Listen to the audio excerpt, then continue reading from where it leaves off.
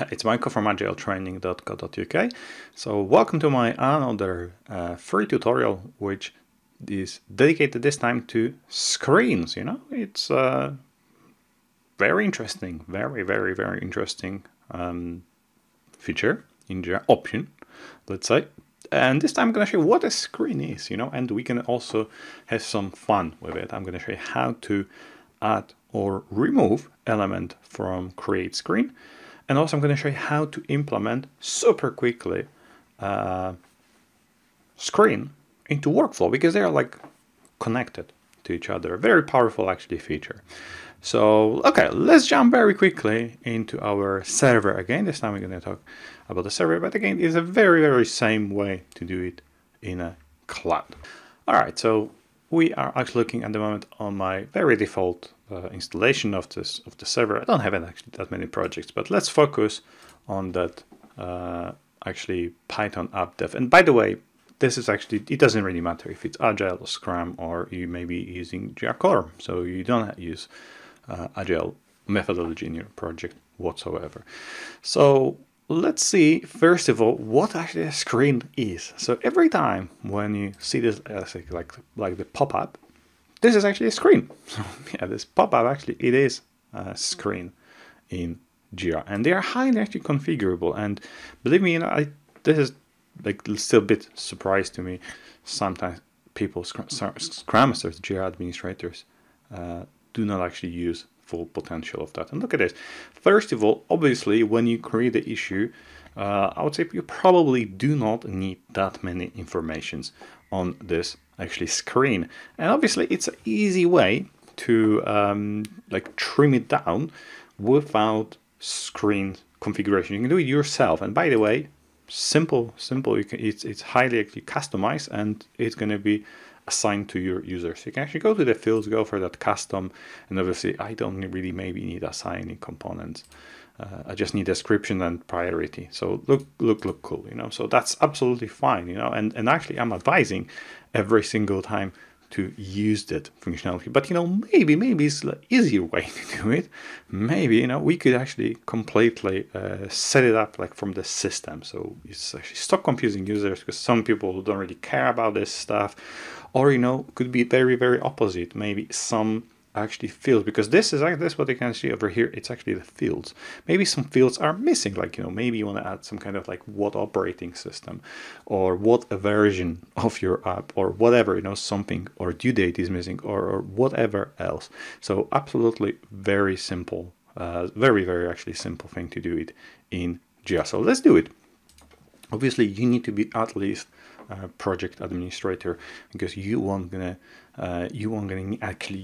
see this project settings if you are not project administrator. So be aware that operations require a little bit more permission. Okay, so now we're gonna go for the project settings. Very same way. By the way, if we go to the project, let's see, like whatever, BugBuddy, go for projects and go for this one. It's gonna be absolutely same way. That's why I'm just focusing this time on the server.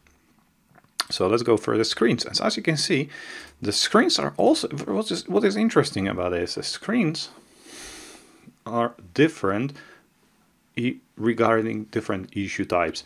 So if you've got, for instance, back and story, we're gonna have completely different set of basically fields when we're creating issues. So for back, maybe it could be like just maybe we need only three fields, and maybe for story we need a little bit more, or maybe we need some extra customize. So at the moment, I'm not going to actually explain you how to do it, but at the moment Jira actually by default is sharing that 3 screens for every step. So for create, view, and issue, but they could be very easily actually split. We could set it up separately, but we're going to talk about this maybe next time.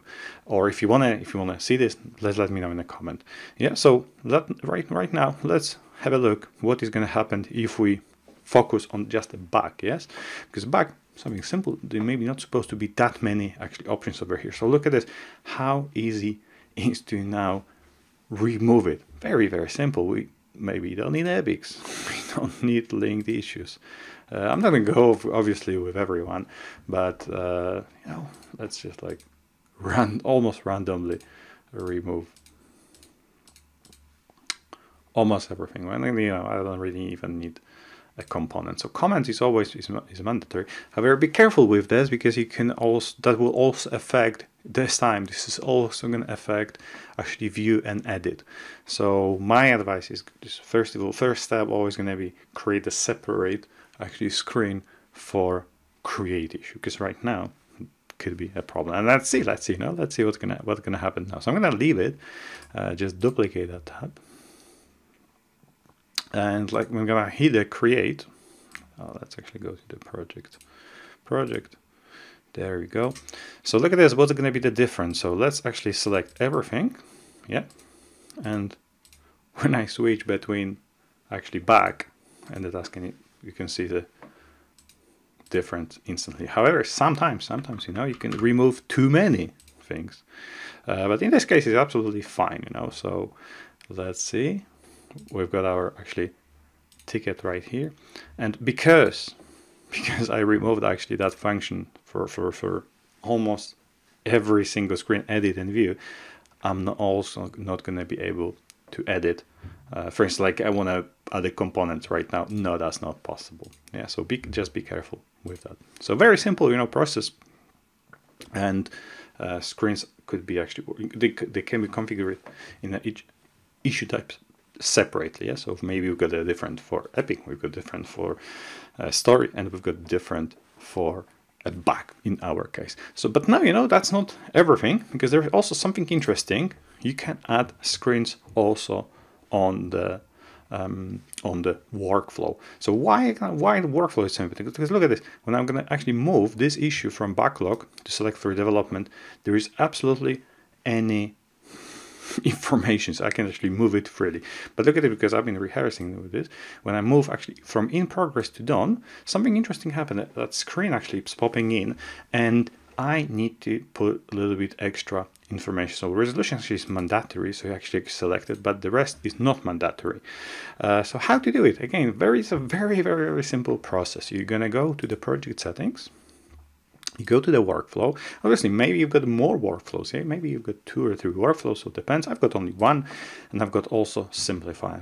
So administrator password is required, and the workflow is associated always. Well, the screen can be always only associated with a resolution. And look at this. What's going to happen when you go for edit?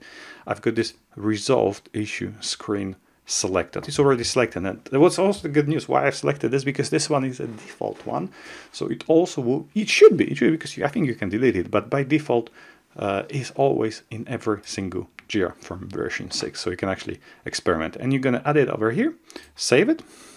Very important, very important step. Do not forget to publish it, yeah, because otherwise you won't be able to see any changes. And after that, go back. Let's go back to the project, and you can test it, and it's gonna be probably something like this.